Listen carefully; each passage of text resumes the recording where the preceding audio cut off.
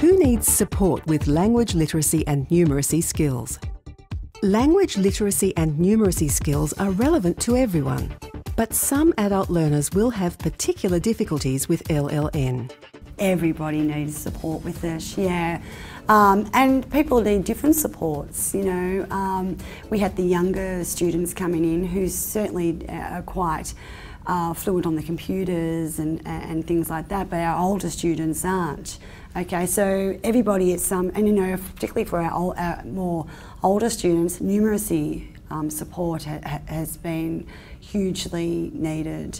They might be very quiet, they might look away, might say they've left their book at home, they haven't brought their project book with them, they'll rush out, they'll say, oh, when I have to do this, I've got an appointment at 2:30 when we might be doing the assessment, so they'll go, say, oh, I must go to this appointment at 2:30. They'll do things like that. We pick up on that fairly early, and what we do is we check in with that student individually. So we don't say to the class, like, you know, are you understanding this? What is your understanding of this? And if everyone is nodding and yes, we'll say, well, perhaps they do get it, maybe they don't.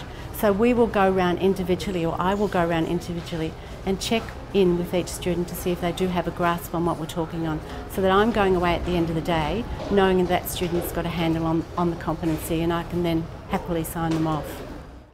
We have a lot of mature age learners here, so we have many cultures and we have a lot of mature age learners as well, and so with that comes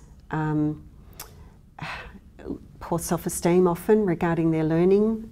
It's really important because it actually opens up doors for students, for people. It actually gives people the understanding that they can actually achieve what they want to achieve with strategies and with supports around them.